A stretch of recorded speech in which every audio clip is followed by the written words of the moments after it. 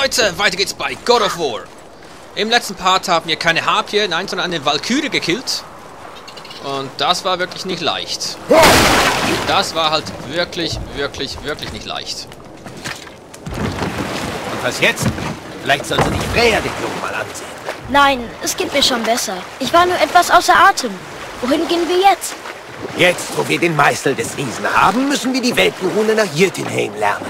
Damit wir sie in das besondere Tor auf dem Gipfel schnitzen können, um ins Land der Riesen reisen zu können. Kennst du sie nicht? Leider nicht. Aber die Schlange erwähnte, dass die Riesen das Geheimnis Tyr anvertraut haben. Ist Tyr nicht tot? Ja, aber seine verborgene Gruft ist nicht weit von uns. Die Türen liegen unter seinem Tempel, seit Generationen im See versunken, bis unsere liebe Schlange ihr Gewicht verlagert hat. Dort finden wir die legendäre schwarze Rune von Jötunheim. Wir könnten uns weiter umsehen. Wir haben jetzt den Meißel. Und die Gruft läuft nicht weg. Lass uns das Boot doch nutzen. Wir werden sehen, Junge. Ja, wir werden sehen. Ich bin ja noch ein bisschen fertig von diesem Kampf vom letzten Mal mit dieser Valkyrie. Emir, du hattest doch eine Geschichte begonnen. Ach ja! Die wahre Geschichte von Hrungnir dem Raufbold, einem Riesen mit Kopf und Herz aus Stein. Er war unglaublich stark, jedoch auch ein Einfallspinsel. Odin sah ihn eines Tages durch Midgard wandern und fand ihn so amüsant, so harmlos, so gutgläubig, dass er ihn zu sich nach Asgard einlädt. Dort füllte er Hrungnir mit Met ab und stachelte ihn zu allerlei Scherzen und Possen an, alles zur Unterhaltung des Hofstaats. Ich war dort. Ich sah die Asen lachen, als Hrungnir auf seinen Schild sprang und schwor, uns alle zu töten und die Frauen mit nach Jötunheim zu nehmen. Dann taucht Thor auf. Und lacht er? Oh nein. Thor wirft einen Blick auf den betrunkenen Narren und schlägt ihn mit Mjölnir so hart auf den Kopf, dass bis heute Stücke von Hrungnir in seinem eigenen Schädel stecken. Thor ist so verwundert über die Steinsplitter, dass er nicht bemerkt, wie Hrungnirs Körper mit einem knirschenden Geräusch auf ihn fällt. Und wieder hallt schallendes Gelächter durch die Hallen des Palastes. Die Geschichte ist ja furchtbar, Mimir. Ganz anders als die von meiner Mutter. Lass dir das eine Lehre sein. Die Wahrheit ist selten so hübsch wie Mythen und Legenden. Falls ihr euch fragt, was ich gerade mache. Ich wollte eigentlich diesen blauen Symbolen da, aber irgendwie, seht ihr, wenn ich irgendwo hingehe, dann verschwinden die. Die sind ultra weit weg und deswegen würde ich sagen, lassen wir das erstmal. Wo ist jetzt dieser Tempel von Tyr? Also ich weiß, dass ich etwas gesehen habe. Hab's auch gesehen. Freya hat gesagt, der Weltenturm von Jötunheim fehlt in dem See. Aber vielleicht nicht wirklich. In der Tat höchst seltsam. Ja, wir haben was gesehen. Ich habe es auch gesehen, diesen Tempel da. Jetzt ist die Frage. Soll ich hier mal anliegen? Sieht richtig aus, ja. Legen wir mal hier an.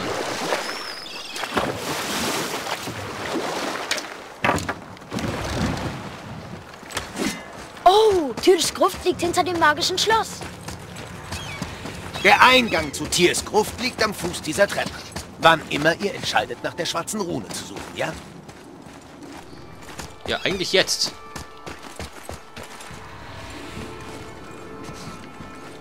Wo muss ich jetzt hingehen?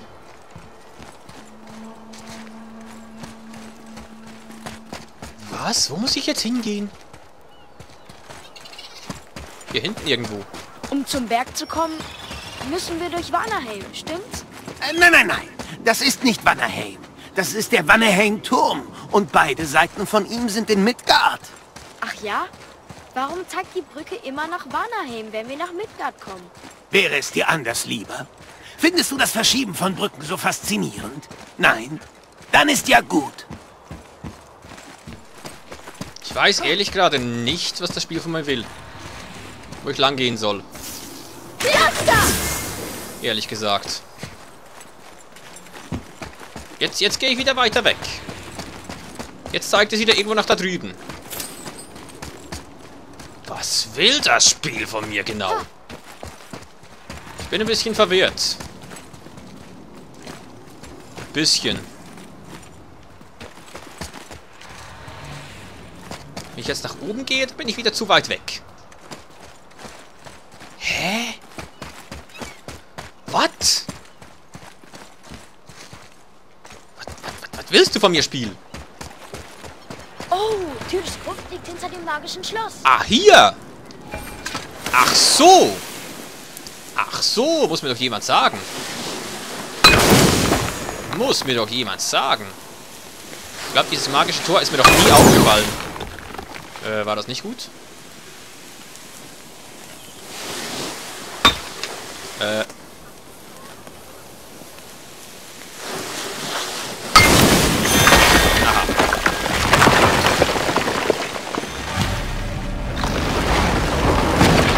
Wow, ich kann nicht glauben, dass wir Tyrs Gruft betreten. Lass mich raten, die ist... Noch so ein Ding. Was ist das? Das ist Tyr, aber das mittlere Bild fehlt. Moment, ich dachte, Tyr war ein Gott, kein Riese. Das stimmt, doch er wurde von allen geliebt, auch von den Riesen. Außer mir war er der Einzige, dem sie ihre besondere Gabe des Sehens schenken. Hey, ob die Riesen wohl auch von mir irgendwo ein Triptychon haben? Nein. Was ist das da oben, Junge? Er will es nicht lesen, scheinbar. Okay, was ist damit? Sieh es dir selbst mal an. Ich zeige dir, wie man das liest. Das ist nicht notwendig. Du hast mich so viel gelehrt. Lass mich dir auch etwas beibringen. Na, dann ist ja gut. Was, wenn du ohne mich eine benutzen musst? Es ist nicht schwer. Atreus, Komm, du sprichst es schon. Dann ist das Lesen nicht so schwer. ich kann lesen, Junge. Nur nicht diese Sprache. Das lernst du schnell. Also, die Runen stehen für ganz viele verschiedene Dinge. Für Götter, für Tiere und Halt. Oh, war das zu schnell? Tut mir leid. Nein, nein. Riechst du etwas? Ja, tue ich. Riecht nach... Regen?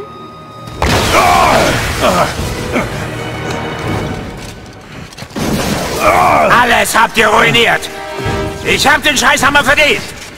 Aber jetzt wird jeder glauben, dass ich ihn nur hab, weil Magni weg ist. Sie lachen mich aus. Aber wenn ich dich töte, wird niemand über mich lachen. Nein!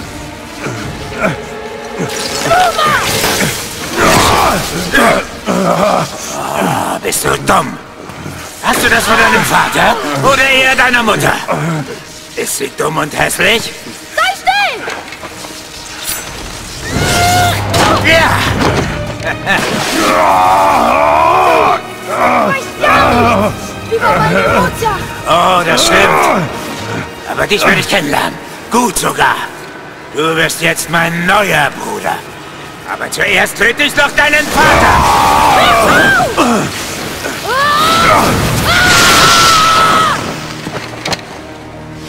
Ups.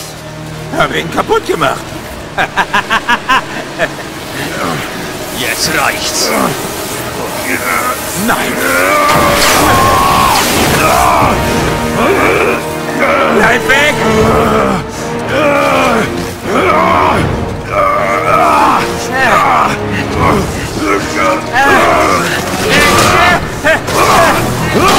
Los damit.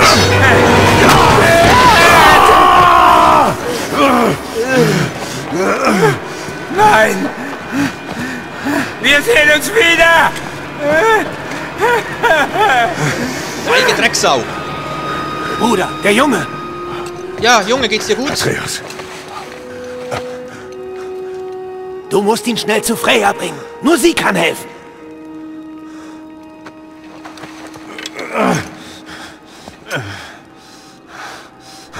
Jetzt muss ich noch Freya irgendwo suchen.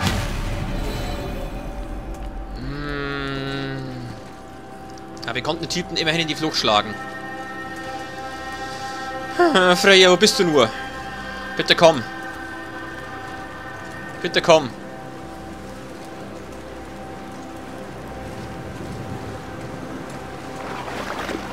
Okay, ich kann nur in eine Richtung laufen. Das macht das Ganze schon viel leichter. Nimm das Boot. Zu Freya ist es nicht weit. Okay, ich nehme das Boot. Halte durch, Junge. Halte durch. Gott, ihm scheint es wirklich sehr beschissen zu gehen. Du pass auf ihn auf, ja?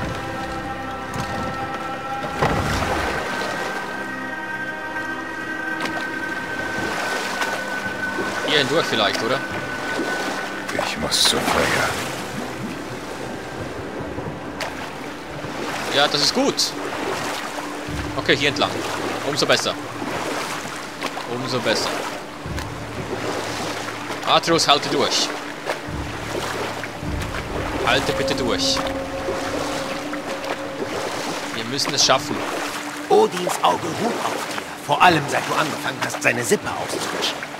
Freyas Wald ist ein blinder Fleck. Das ist unser schlauester Zug. Und wenn ihn jemand heilen kann, dann ist sie es. Was geschieht mit ihm?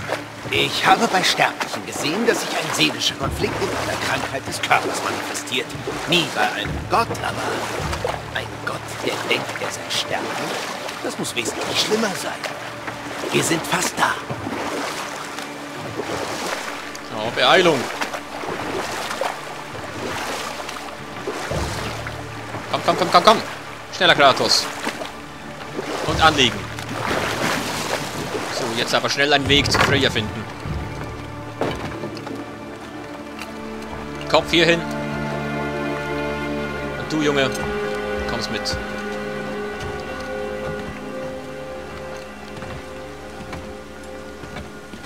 Da, mit diesem Teil müssen wir fahren. Halte durch, Junge. Wir sind gleich da.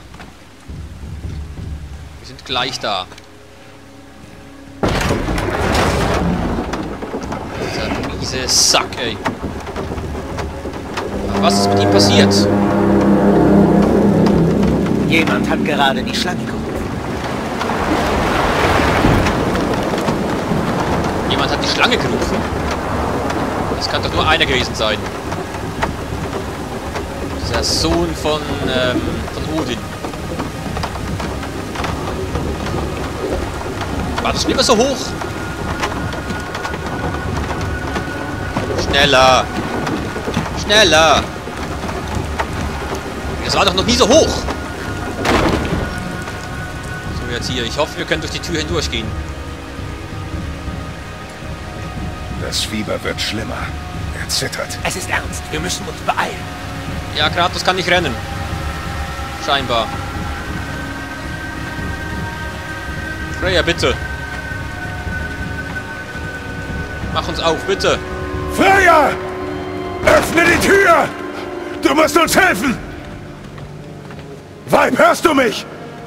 Es ist dringend! Ich bin eine Göttin. Verschwinde! Der Junge ist sehr krank! Freya! Er ist krank. Komm rein. Das ist keine gewöhnliche Krankheit. Sein wahres Wesen, dein wahres Wesen, kämpft in ihm.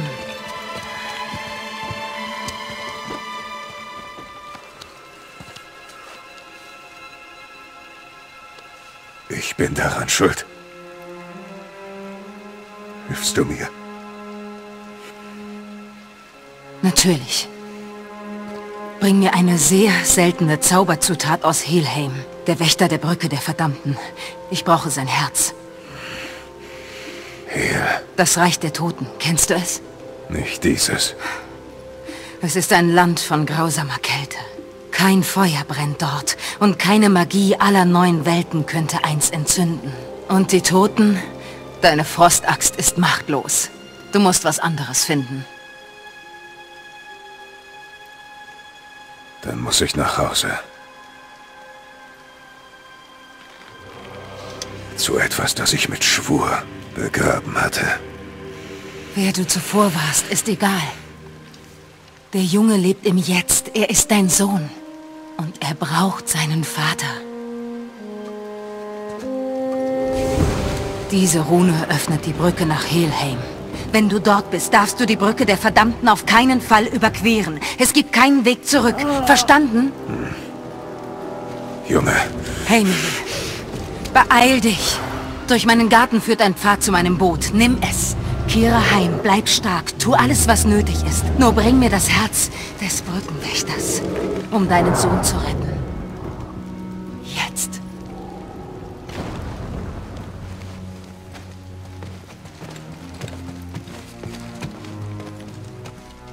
Feuer. Beim letzten Gespräch war ich... Nein. Du hast recht, einem Gott zu misstrauen. Du brauchst nichts zu sagen. Nicht zu mir, nicht deswegen. Ich gebe auf ihn Acht. Der Schwur einer Mutter.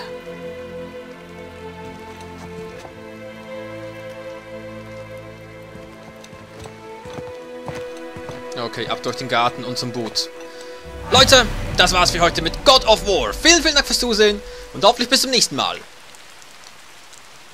Aber er muss nach Hause und etwas holen, das er vor langer Zeit schwor, für immer zu begraben. Und er hat dabei seine Handgelenke umfasst. Nimm die Gartentür. Mein Boot liegt den Weg runter. Geh. Die Zeit ist gegen uns. Ja, ich weiß.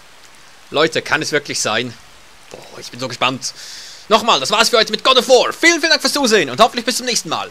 Macht's gut oder besser. Tschüss!